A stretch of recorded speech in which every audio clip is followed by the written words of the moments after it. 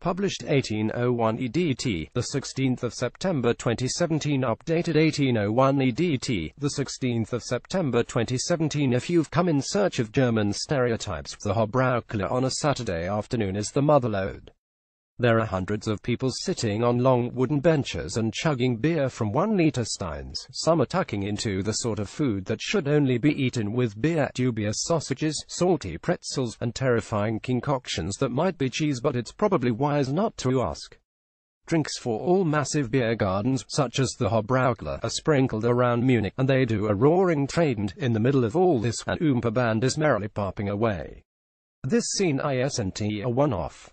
Munich may be famous for the Oktoberfest, the largest beer festival on earth, but beer is almost a sacred part of the culture here. Massive beer gardens such as the Hofbräukellers are sprinkled around the city, and they do a roaring trade. Some are more old-fashioned than others, but the old rules still apply. You're allowed to bring in whatever food you like. Rules are important here, and the most important of all is the Reinheitsgebot, the German beer purity law that was first adopted in Munich in 1487. It decreed that the only ingredients in beer could be hops, barley and water. This is covered at the Beer and Oktoberfest Museum, the first stop on a Radius Bavarian beer tour. It is, ironically, a little dry inside, but there are a few fascinating snippets. Drinking it in the most visited place in Munich is another beer house, the Hofbrauhaus.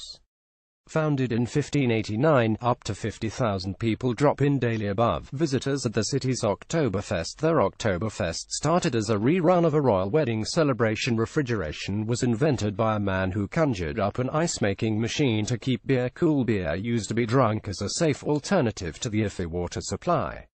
But the good stuff is downstairs, and Guide Keith takes his eager charges down for a tasting session. Out come the light, dark and wheat beers, all produced by the local Augustiner Brewery. They're all potent but easily drinkable.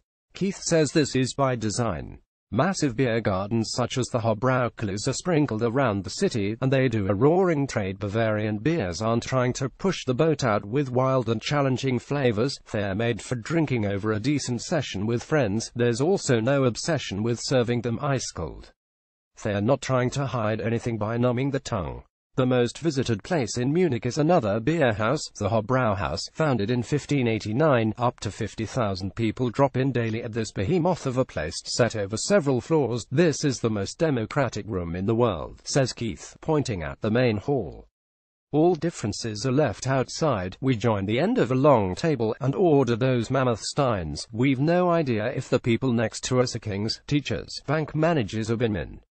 But in Munich's beer wonderland, there's no reason why they can't be all four.